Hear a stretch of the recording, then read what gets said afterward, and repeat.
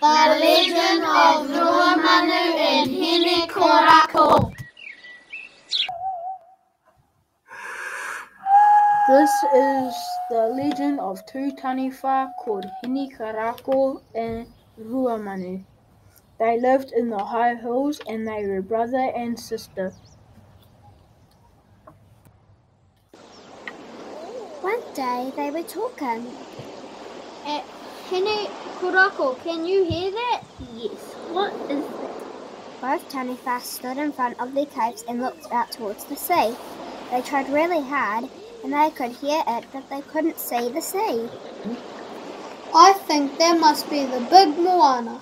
I can hear the waves crashing. Well, we've never been to the sea. I'd love to go and look at the sea. That sounds like a great idea.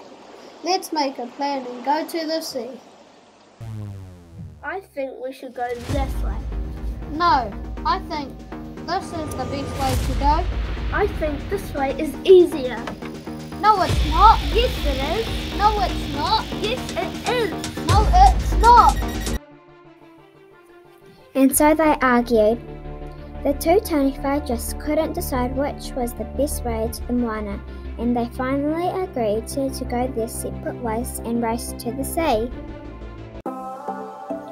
Hine-Korako came from the Hangaro area and created the Hangaro River as she made her way to the sea. This is why the Hangaro River is known as the female river. Hine-Korako carved out the Hangaro River on her way to the moana. When Hine-Korako arrived at Tauranga, she was in the lead, but she was very tired and decided to rest on a huge rock, combing her beautiful hair.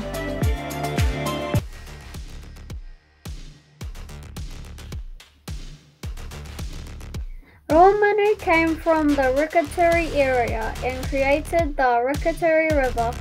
On his way to the sea, this is why the Rikatiri River is known as a male river. Ruamano went all over the place, swimming wildly, winding around and up and down, tracking out the land and carving the Rikatiri River with his tail as he went. When Ruamano arrived at the falls, he sneaked past Hine-Korako while she wasn't looking. He created a new path through the bedrock and formed the Tauranga Falls, joining the Waido River and making a mighty waterway. He carried on out to the sea. Hine-Korako was upset and decided to stay at the Tauranga Falls forever. When the river is roaring, she remembers her anger. Make sure you stay well away. However, when you drive over the Tauranga Bridge at dusk, you might catch a glimpse of her still sitting on the rock, combing her beautiful hair.